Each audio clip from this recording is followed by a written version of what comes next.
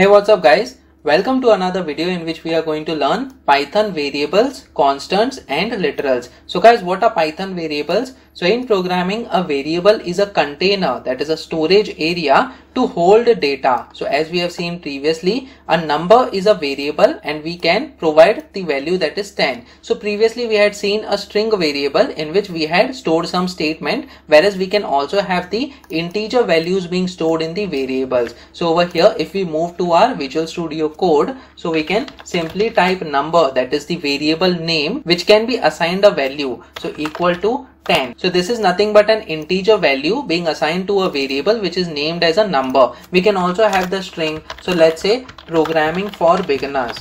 So we have programming for beginners as the string over here, which can be assigned to a variable, and the variable name can be given as str, or it can be also given as message, or any other name that you want to give while writing your Python program. So guys, these are nothing but variables which can be used later on in the program. Basically their functionality is to store some values. So in this case, number is storing the value that is 10, and this str variable is storing the value that is programming for beginners string. Now guys, it is very important to note that Python is a type-inferred language, so you don't have to explicitly define the variable type. It automatically knows that 10 is an integer and declares the number variable as the integer. So guys, basically it depends on the value that we are providing. So just because you are typing number as the name of the variable, it doesn't mean that it has to be necessarily having the integer value. You can also have the string value as well. So when I copy this and paste this over here, the number will have programming for beginners. But guys, this doesn't make any sense over here, but programmatically this is also possible. That's because we don't have to provide any data type over here in the Python programs. So whatever the value is, data type will be given to that particular variable based on the value that is being provided to the variable.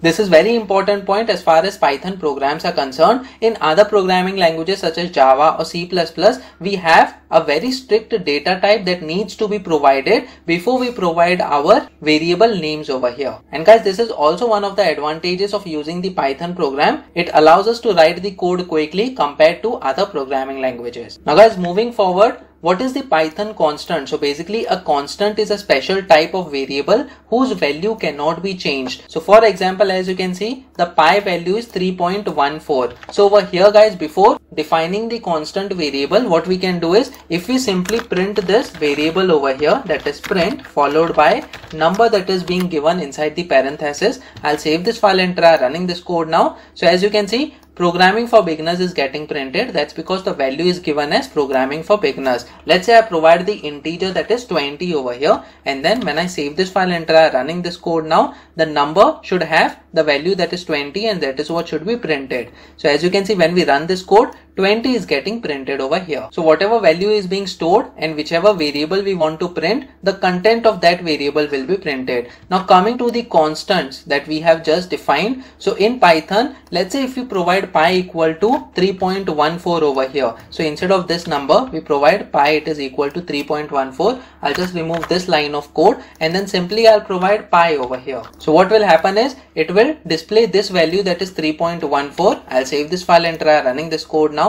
As you can see, 3.14 is getting printed. But guys, what is the use of this constant? Basically, we are saying that pi is constant over here. That's because using this nomenclature, that is, the constant variable must have all the characters as the uppercase. So this can define that it is a constant over here, but is it actually a constant? No, in this case, since again we can use pi over here and we can provide some other values as well, such as 5.15 over here. So when I save this file and try running this code now, it is saying now that pi is having 5.15, which is the latest value. So guys, there is no concept of Python constants over here right now, but what we can do is we can save this value in some other file. So let's say I create another file over here and name it as constant followed by the extension that is .py over here. When we press enter, we can simply provide this statement that is pi equal to 3.14. I'll just copy this and paste this over here. So we have provided pi equal to 3.14. Now what we can do is,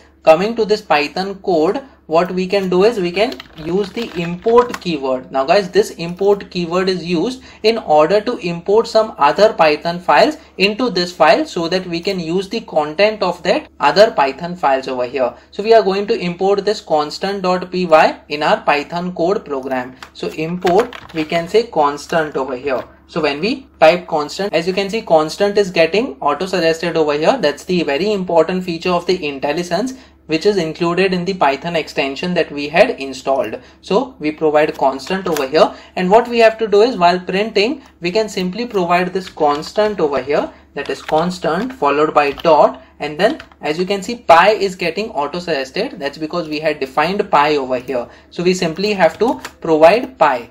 So what will happen is it will print the value of the pi. So when we save this file and try running this code now, once again it says module constant has no attribute pi. So guys, that may be because we have not saved this file that is constant. Let me come over here and save this file over here once again, and I'll go to this Python code and then run this file once again. So as you can see now, 3.14 is getting displayed. So guys, if you want to use some constant values, you can have a separate file that is constant.py in which you can store all the constant variables. Let's say we have another variable over here that is str, and then we provide string as the value. So this str can also be treated as a constant for which the values never change while we are executing the code. I'll save this file over here, and let's say if I want to print the string as well, so I'll copy this line of code, paste this over here, and instead of pi we will provide str now.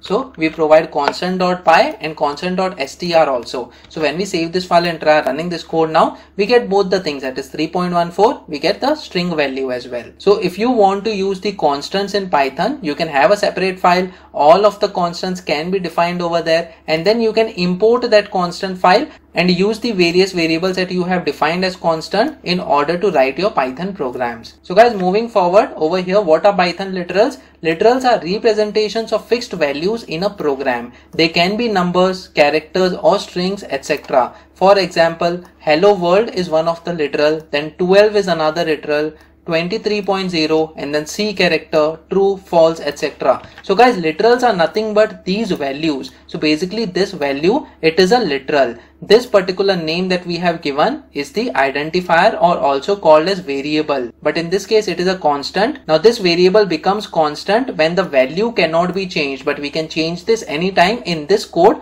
but not over here. An identifier can be a constant when we don't want to change its value anytime in our Python program. And again, this string value inside the double quotes, it is a literal. So guys, I hope you have got enough knowledge about the variables, literals and the constant values as far as Python programming is concerned. So that's it in this video. Please make sure that you like this video so that it reaches to more people, and subscribe to this channel so that you get the notifications on upcoming videos as well. The next video that we are going to talk about is Python data type. So stay tuned.